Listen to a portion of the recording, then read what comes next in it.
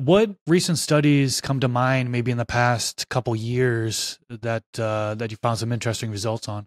Yeah, it depends on how far back we go with with studies, but collectively, um, first fundamentally, we really now have the opportunity to manipulate ratios of colors for plants.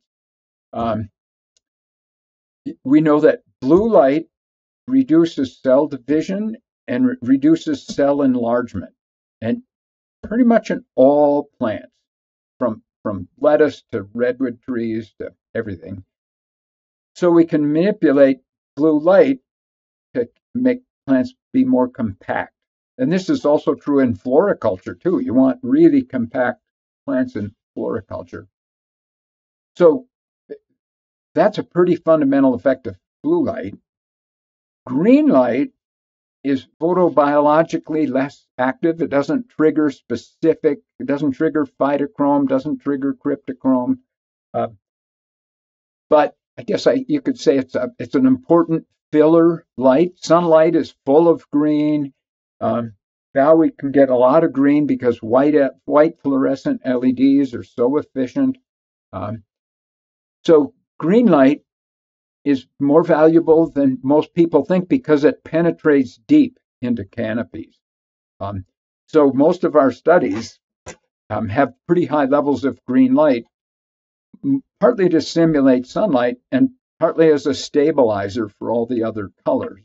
Then we get into red light, which is really photosynthetically efficient. We'd like to give the plants as much red as possible.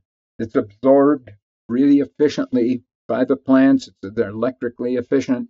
The lights we use here in the research greenhouse at Utah State University are 80% red, 20% white, 80% red.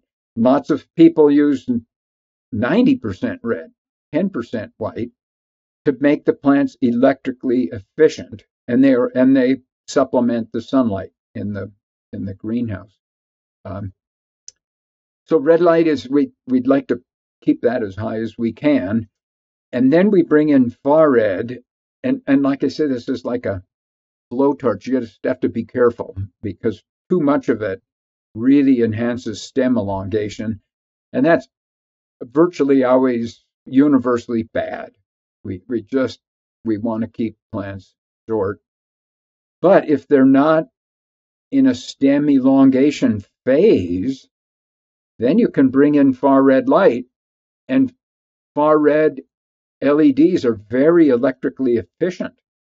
They really convert electricity into photons very efficiently. So in the future, I think we'd like to use as much far red light as we can get away with. Just have to be careful. And again, there's phasic lighting. If the plant is not in a stem elongation phase, you can bring in far red light and potentially improve plant growth.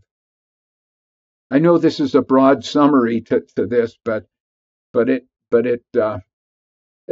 lots of our studies, we collaborate with other labs. We collaborate with Eric Runkle at Michigan State and his students, and looking at ratios of colors now.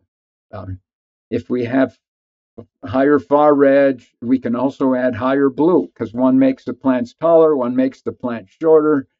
What do we do with ratios of colors? And some of these studies are not just for indoor agriculture. They're for global climate change.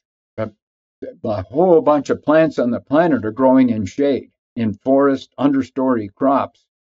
We're learning a lot about how those plants respond to ratios of colors in the field. Like far red light, that's a big deal. To show that's photosynthetically effective, all of a sudden our models of how well those understory crops grow need to change, because we used to say, well, they get a lot of far red light, but it doesn't help. And now we know it does help, so we have to change our models to predict ecosystem photosynthesis. So it goes beyond just indoor agriculture. This clip is brought to you by VivoSun. Use discount code MrGrow15 to save on any of their gardening products. Go to the full episode by clicking the outro card here, or click the link in the description section below. Catch you in the next video.